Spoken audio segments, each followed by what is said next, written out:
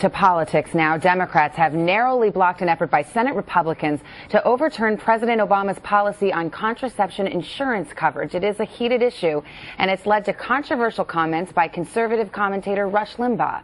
NBC's Kelly O'Donnell is on Capitol Hill for us this morning. Kelly, good morning to you.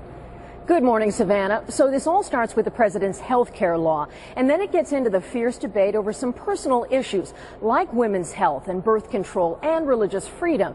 Now, that can be volatile enough, but then you add Rush Limbaugh and his harsh words toward a 30-year-old woman.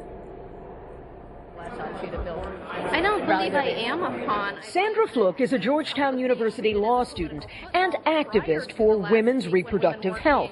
So, Ms. Fluke, and the rest of you feminazis, here's the deal. Rush Limbaugh, the conservative provocateur with 20 million listeners, made Fluke his target after she spoke out on Capitol Hill in favor of a new Obama administration rule that would require health insurance provide free birth control as preventive medical care. Contraception, as you know, can cost a woman over $3,000 during law school.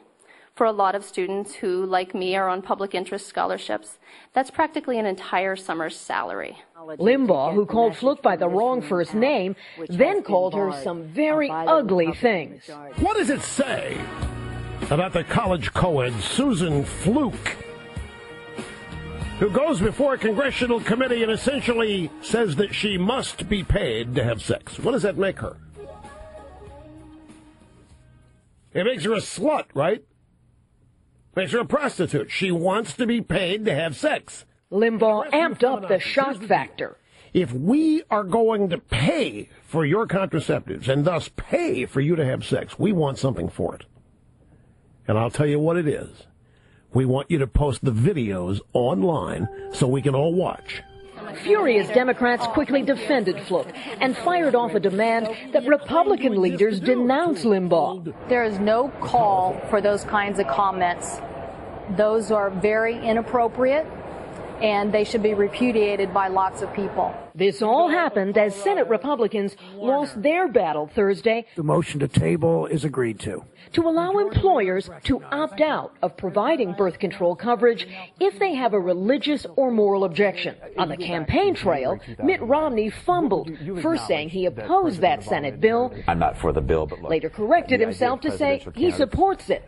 Rick Santorum pounced. Well, then after his consultants talked to him and then he came back, I said I didn't understand the question. Reacting to Limbaugh's fury, some conservatives said he was crude, but they agree with his larger point. It's absurd to suggest that birth control should be a free product provided by taxpayers for all women, no matter what their income. It's ridiculous.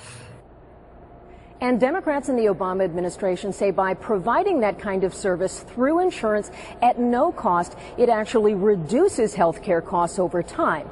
And Republicans are telling me that they will not let this go. They plan to bring up the issue of religious freedom and not having government force employers to do something again. So expect this to bubble up one more time.